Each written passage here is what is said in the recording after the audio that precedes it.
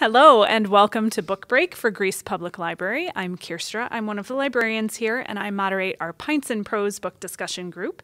I'm joined, as always, by my favorite vacationer and reader, Claire. Thank you, Kirstra. I'm Claire and I moderate our historical group on Facebook and As the Page Turns here at the library. And today, in honor of summer break and July, we are bringing you a vacation reads episode. Right. Kirstra's and my definition of a good beach read. So we have done a similar show in the past, and we have discovered that what Claire and I like to read on our vacations, beaches, hammocks, what have you, are not necessarily the same as what other people like to read. So let's just talk a little bit about what makes a good vacation read for you. Right. So I like to really escape into my vacation reads. Sometimes I like something that I can really immerse myself in. I think a lot of people really like a light read, kind of fluffier read, so to speak. But I also like a good murder during my vacation. So a thriller is always on my list. Absolutely. Yeah, I was thinking about this a lot, and I think what it comes down to for me more than anything is plot. I like a fast-moving, plotty book for the summer because it holds your attention. It, keeps you moving forward. Some of them you may not necessarily have to, work too hard to stay with. You know what I mean? There's for sure room for a challenging read, but that's not what I'm looking for on vacation. Yeah. And you know what? I tend to put up more with preposterous, bonkers type things, more so in vacation reads than I would any other time of year. Absolutely. So, but I do have one of those. Excellent. I do like to get kind of dark too sometimes. Like you were talking thriller. I think the last time we had this conversation, I mentioned a Gillian Flynn book. I like the dark and twisty. If it's got a plot to keep it moving, I'm right there. Yeah. I think some people too. One thing I read said that if you're watching your kids by the pool, they like to have something to put up and put down. So I never thought about that, because I'm kind of out of that phase. But I get it. But. No, that's totally fair. If you know you're going to be interrupted every 10 minutes for, juice boxes and snacks, you don't want something that you have to really focus on for sure. Yeah. All right. Well, do you want to kick us off with one of the books that you didn't have to focus too hard on? Yeah. I'm going to kick us off with something kind of light, but a little bit of romance, a little bit of twistiness. Okay. And of course, rich people on an island, what's not to like, when you have your own private island off the coast of Nantucket. This is Family of Liars, and this is the long-awaited prequel to the 2014, I believe, bestseller called We Were Liars, which a lot of people, adults and teens, read. So the Family of Liars is going to start with one of our rich, privileged, family members. I think it's Carrie Sinclair. Unfortunately, this family has a lot of tragedy as well. So they had a younger sibling who drowned last summer. So this is the first summer that the family is together on their island retreat without the youngest child, who Carrie starts seeing in apparitions and having visits with. Carrie may also have a little bit of a drug problem though as well. So, so you also have a cousin that comes and brings, of course, young teenage boys to the island. Well, this causes a big kerfluffle because now the whole thing is who loves who, and and of course we have a dead body at the end. So perfect. Yeah, always adds to the intrigue. Yeah. How are they going to get away with it? But of course they're rich and powerful, so they're probably going to get away with it. Of course. So, 10-year-old Rosemary drowns. So we have Penny, Bess, and who else? I'm trying to think. But, the father, they're all kind of very typical. The father is very much into his heritage. You know, they have the different cottages on the beach. They have these elaborate games they play that only they play, like a lemon hunt, you know, and then fireworks afterwards. So it's fun reading about people that have money. Sure. Yeah. Yeah. Just to kind of immerse yourself in that lifestyle for a day or two. What would it be like? Yeah. Lemon hunts. Yes. Apparently. A lemon hunt. So, yeah, so it was a lot of fun. I actually like this one a little bit better than the other one because this one is set like these characters. It would be like the early 1980s. So I related a lot to the musical references, you know, the Madonna and other things. It's like, oh, yes, I remember that. You know, some of the fashion they talk about. So it's a lot of fun. And that's why I think this one could have adult crossover as well. Yeah. Because the 80s vibe that would be historical to the teens would be more like real life to a lot of the adults. So, absolutely. Yeah. Oh, that sounds so good. Yeah. And it's very fast, very quick read. Pick it up, kind of immerse yourself. You know, bingeable. A bingeable book. Gotta like a binge book. Yeah. For sure. All right. My first book is going to be Killing Floor by Lee Child. So this is the first book in the Jack Reacher series, and they have recently adapted this book into a series for Amazon Prime called, I believe, Jack Reacher. Yeah, is the series. It's gotten pretty good reviews, hasn't it? So my husband and I watched it, and we binged the series in like 3 days. It was like perfect binge watching. And so I was like, well, you know what? I've never read any of the books. Let me pick one up and just see what they're like. So this book was originally published in 1997. Oh, wow. Which is fascinating because in the book, so the main character, Jack Reacher, is former military police. And we're sort of given to understand that he is now out of the military because the Cold War is over. So, you know, military was shrinking a little bit and they were, you know, getting rid of staff and whatnot. So when they made this series, they had to update things a little bit because the series is set present day. Okay. So they had to change a few things here and there.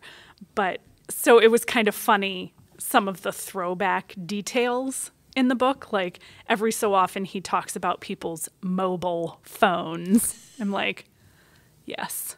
We're all familiar with a mobile phone at this point. So that was funny, little bit of a throwback. But the setup for the book for the whole series is this Jack Reacher guy. He is the child of military father. So he grew up on bases all over the world, and he joined the military at 18 and served, you know, for quite some time. And now he is out of the military and he's just kind of exploring the U.S. Where he has never really lived and he hasn't seen any of the country really. So he kind of like hitchhikes and takes buses and walks everywhere to see the country that he protected for so long, right? Okay. And at the beginning of the book, he decides to take a trip through this small town called Margrave, Georgia, because a blues musician that he likes was rumored to have lived there for a while. So he wants to see if he can find any information, anyone who knows anything about Blind Blake, who's this blues musician. And of course, immediately when he gets there, he gets caught up in a murder investigation. And in very short order,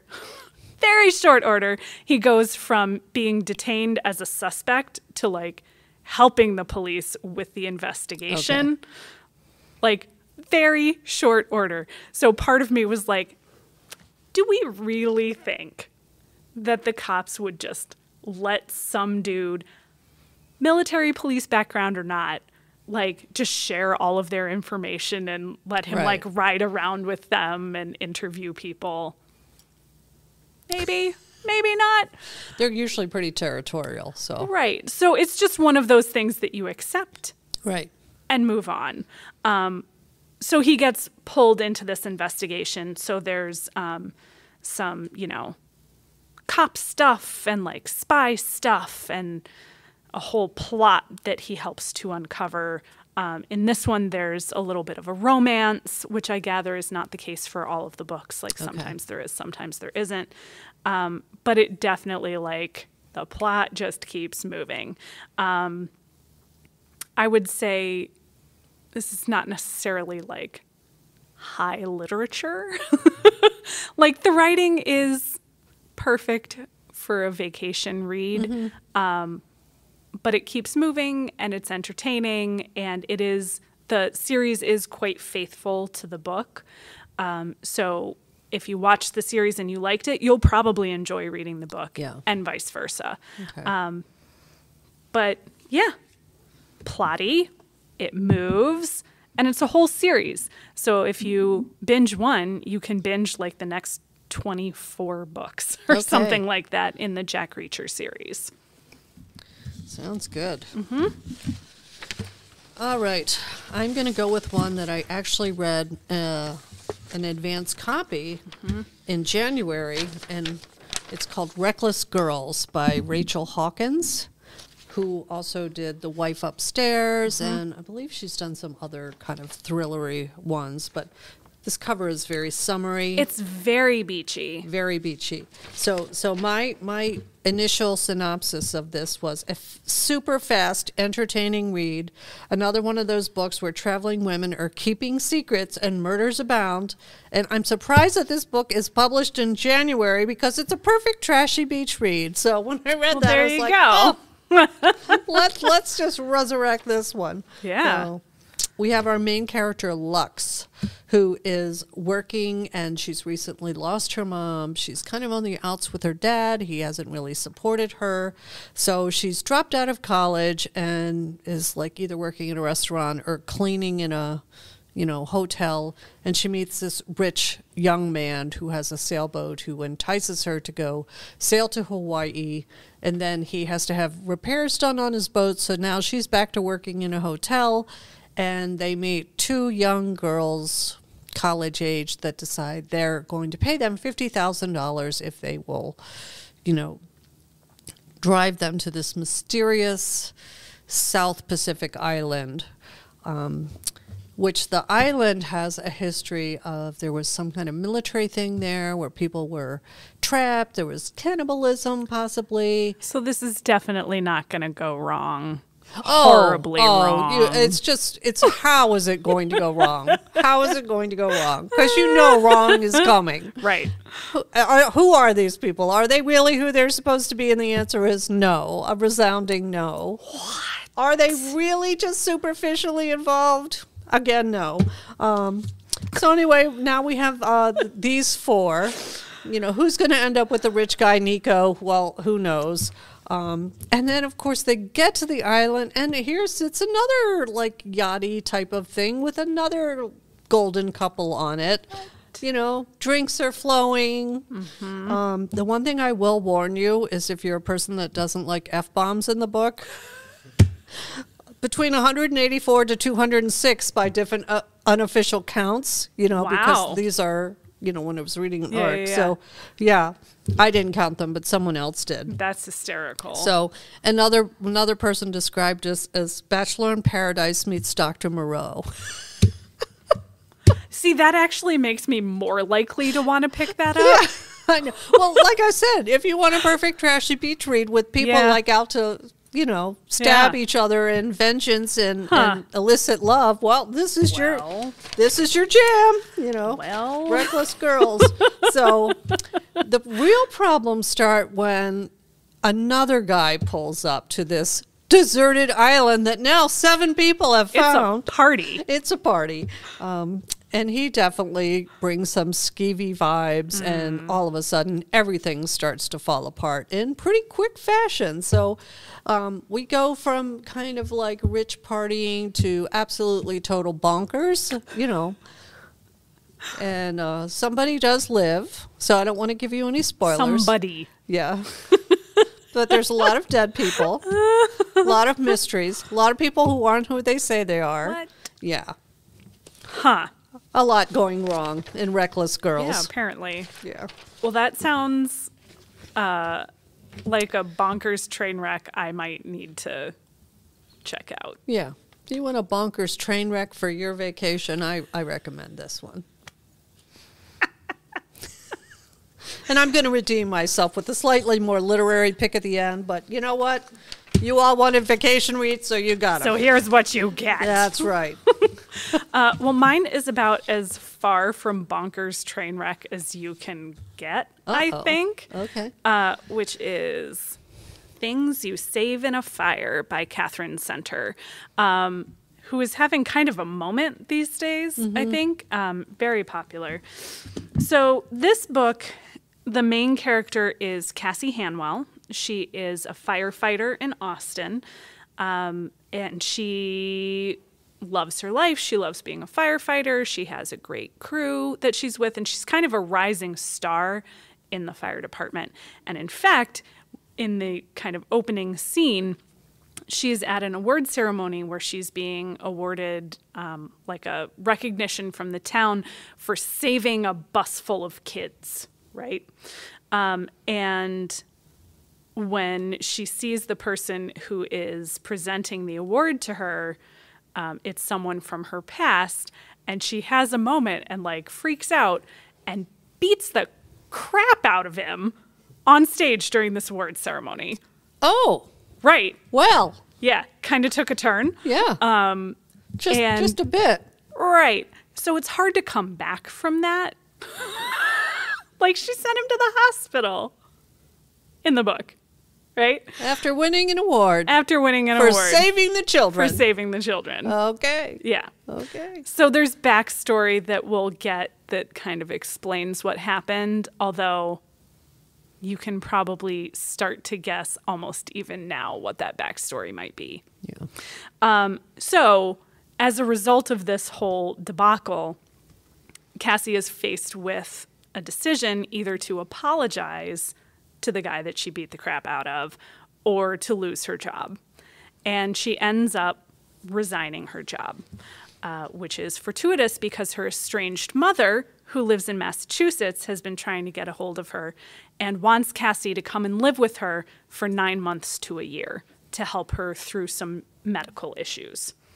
Cassie wasn't inclined to take her mom up on that offer because estrangement, also Massachusetts. But now she has sort of burned her whole life down in Austin. So she packs up and moves to Massachusetts, where she starts working for a small town fire department, which is like every bro-y stereotype you can think of like a fire department. It's all there. So there's like the old fat firefighter who you're like, how can he even function? Yeah. And the like super bro, like fireman calendar guys, like it's all there. Every single stereotype, they're all there. And she does not fit in as well with this department that she is the first woman ever to have joined, right? So classic old boys club. And on the same day, there is a rookie who is also starting at the same firehouse. And, of course, there are, like, immediate sparks between Cassie and the rookie, which is, like, the biggest no-no. You don't date inside the firehouse. Hopefully she won't beat him up.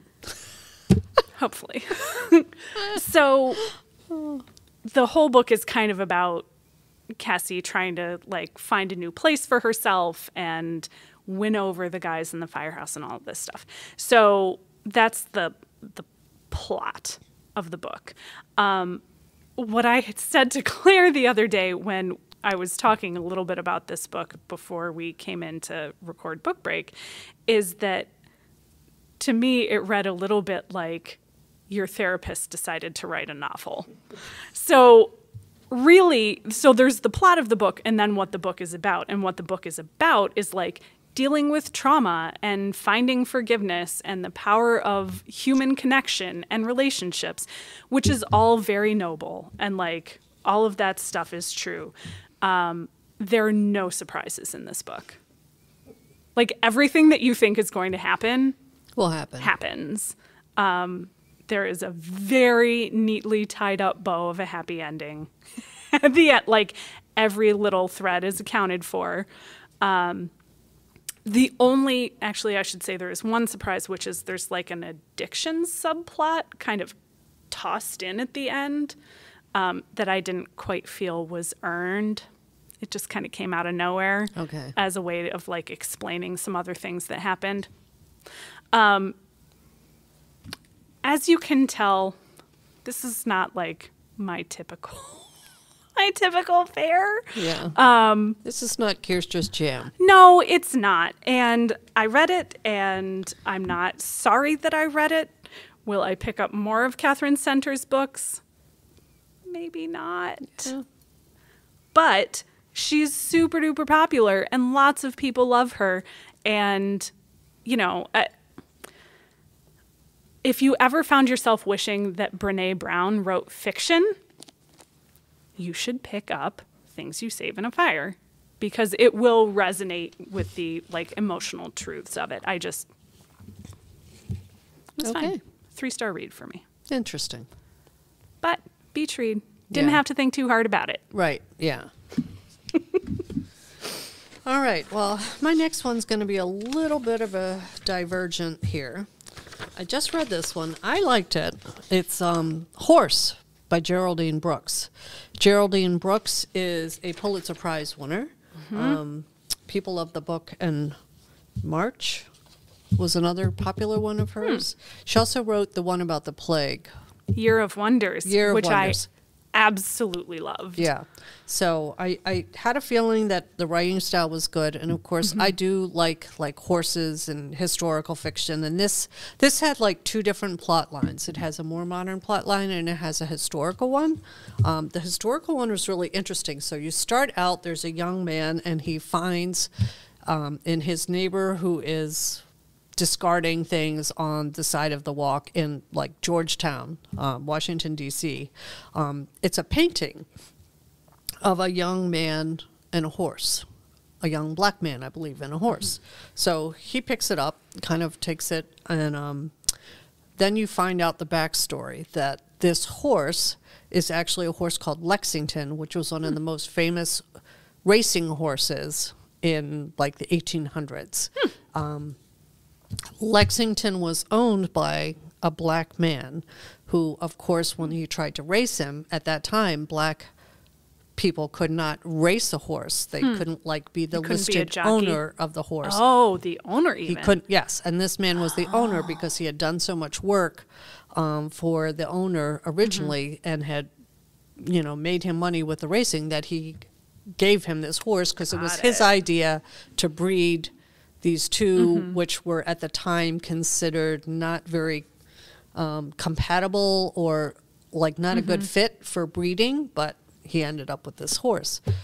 So you're dealing with slavery, you're dealing with just then Jim Crow, this man with this horse, what happens to the horse, and of course the man also has a son. And unfortunately the man who gave him the horse, like the property owner, of course, something happens to him. So then the young son is separated, has to go south. He wants to stay with his horse because he's, his father has let him train it and stay with it. So just everything he faces. And then we have a more modern thing of back to the guy that found that picture. And then he meets a young woman who is at the Smithsonian, and there is a horse bones that have been found and not cataloged that someone is looking for. Well, lo and behold, it's the horse Lexington. So, of course, they develop a romance, and he's black, she's white. And there's some modern day racism, a lot of things. It ended, I didn't like the ending. That was the only thing about this book. But I really, once I got engrossed in the story, and then it was also one of those stories where I started hitting the Google, like, who is Lexington? Who is the owner? I had to keep finding all this stuff out. So, yeah, I thought it was really well done. It is a little sad at the end. Okay. And I'm not sure I've forgiven Geraldine Brooks for that. And for the summer, Sure. you may want to wait till November, but then again, you may be like me and just jump right in. But I thought that the cover was really cool. It's a beautiful cover. Yeah, and it was just different. Yeah. I like different. Yeah. So. Year of Wonders is the only of her books that I've read, but that sounds really interesting. Yeah, it was really interesting. I think this one might be a good book club pick. I'll have to see if there's enough copies in the system. Yeah. But, you know. Cool. Yeah. Nice. So you have the Smithsonian researcher.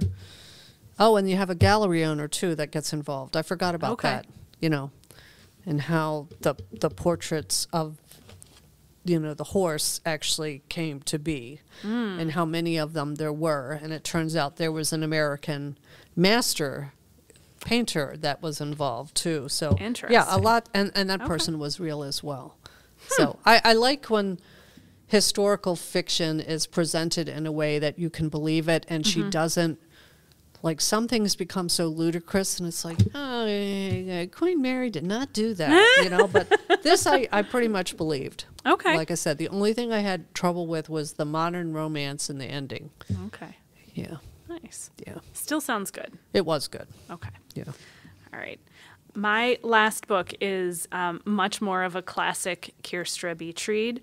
I just finished this one recently, and I really enjoyed it. It is Blood Sugar, by Sasha Rothschild.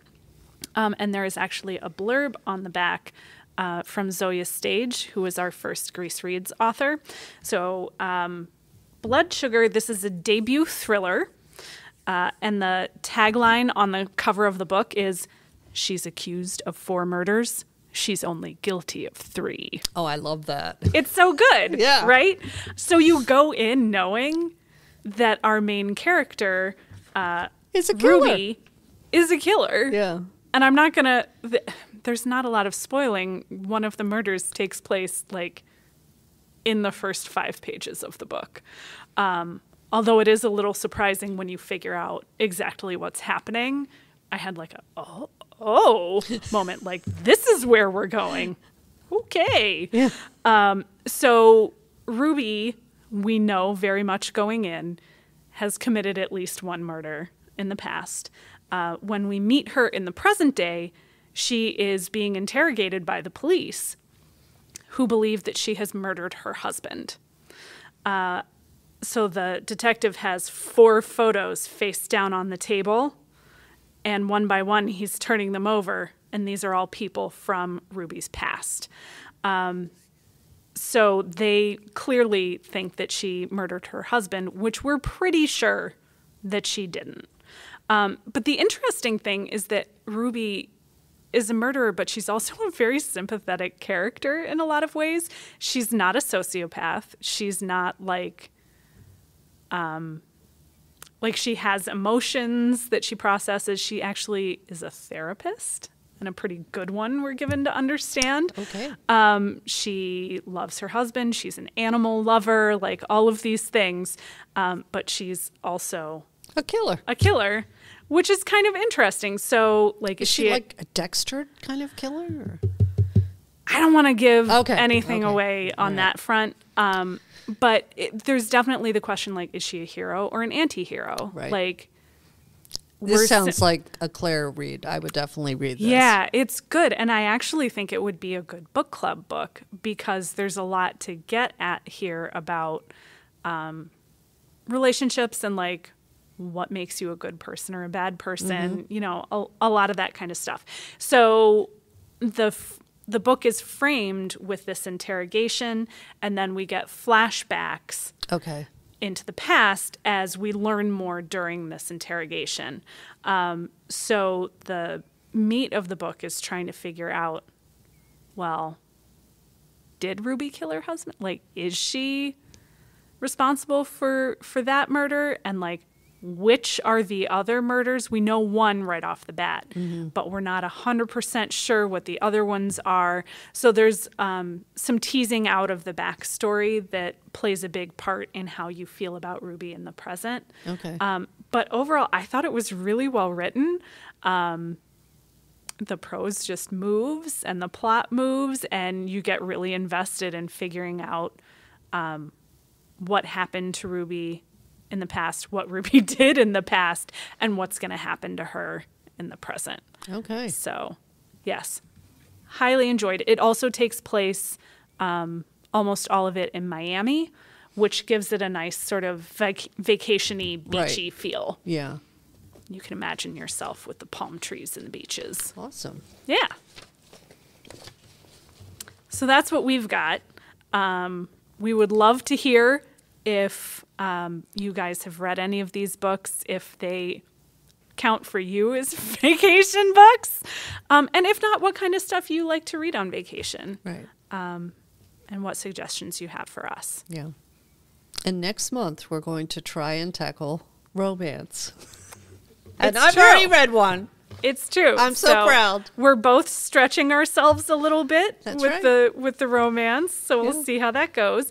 And if you all have any suggestions for really great romances that we can try and read and talk about in August, please do leave those in the comments because I, for one, could use some suggestions. We need a good sci-fi fantasy romance for you, Kirstra. Oh, yeah. Yeah, that would be good. Should look into that. Yep. You're so smart. I'll try. All right. Well, thank you, everyone. And we will see you in August. Yeah. Happy summer. Happy summer.